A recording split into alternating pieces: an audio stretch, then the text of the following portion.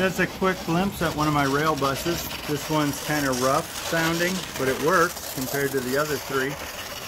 I'm thinking I might need to pull the gears out of one of the other rail buses and see if I can take the two together and make one good smooth running rail bus. So this is one of the, there's like several rail buses here that I'm working on at one time. I got, this one says works, that's the one that makes noise. So I thought I could use some gears from one of the other ones, and I couldn't get this motor working. When I looked inside, I scratched away where the all the corrosion or whatever. It's like this thing looked like it was on fire, honestly. It was just seemed charred on the inside. But that's the color it should look, nice and shiny copper color. So the brushes on the motor will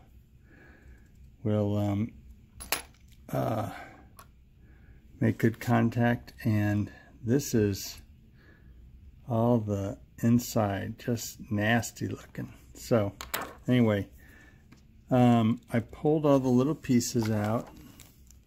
I like to save these pieces because you just never know when you need a little spring or brushes. That's a what they call a pancake motor. So I saved those two little pancake motor brushes right there in the center. But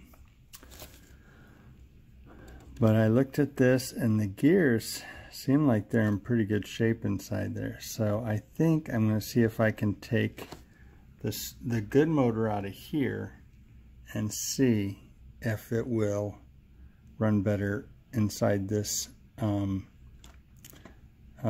truck here, this motorized truck here, or geared truck. It'll be motorized when I move it over. So anyway, we'll give that a try and see what comes up. So one of the buses was really loud, and I decided maybe I should go in here and clean up the motor, and I discovered that I've got two brushes but only one spring. So I'm wondering if one of the springs, oops, magnet got my motor, one of the springs was missing all along, and that's why the thing was running so rough. So, but as you can see here, this is really dirty right here. So I'm going to clean that up, put the clean the brushes, put that one spring back in place. I have an extra spring that I got from a slot car supplier. Put that in the motor and see if I can get this thing running smooth again. So there it goes. Well, I got the motor working. Not doing too bad. It's still a little noisy. Maybe when it's on the high speed, maybe if I slow it down a little bit, it won't be so noisy like it was before. So this is the 4th rail bus motor, and I have come to the conclusion that these things are just noisy. So every now and then you'll hear it get a little noisy on me. Now that I've kicked up the speed, you can hear the noise, so they all seem to do that. So, but I did manage to get this one working. It was listed as it started to run and then it started to smoke. So let me point out a few things I had to do with it. Okay, so inside here and here are the brushes for the motor. There's springs in that, and these are connected down inside here. They're screwed here and here, and these are the two main contacts for the motor. Pulled this whole thing out of the chassis, loosened the screws, pulled these away and popped the springs out and cleaned up the little brushes in there. So, and when you look in the side here, I'm not sure if we can get a good view of it.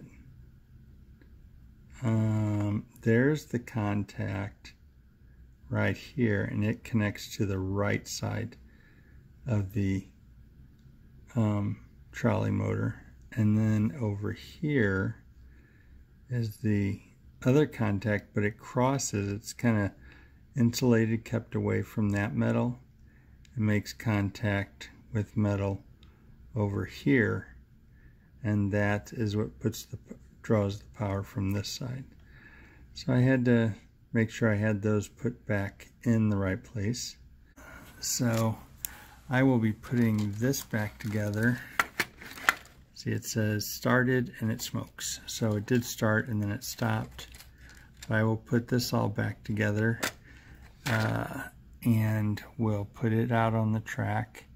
And I'll just put all the rail buses out on the track at once and see if I can run all three simultaneously, just spaced out on the track. We'll see. But one motor was completely fried, and I got this one going, and I've got the one in the Chicago, the green Chicago one, which is out on the track now.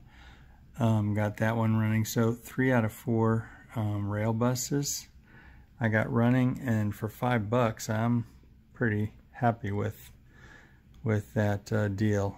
Granted, I had to put a lot of time and work into it, but I have more time than money, so for me it works out in the end. As you can see, I've got 3 of the 4 rail buses running. And you'll see more as I continue on these projects and get them completed.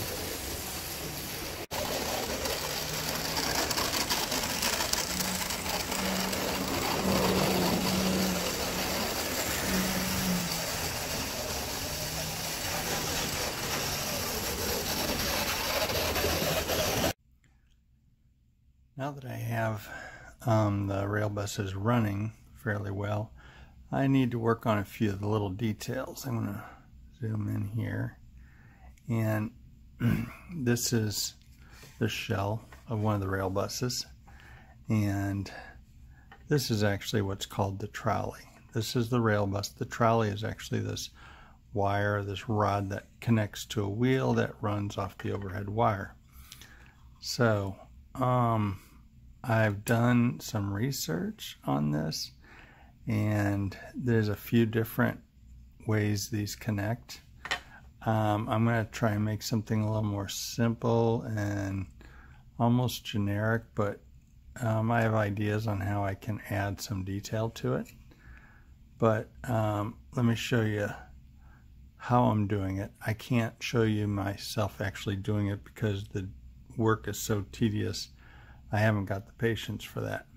I've got this other rail bus here that I like this shell, and it'll go on one of my other ones. So for the top of for this part right here, I took some square styrene and drilled holes and put this little rod in as an anchor to go inside that hole.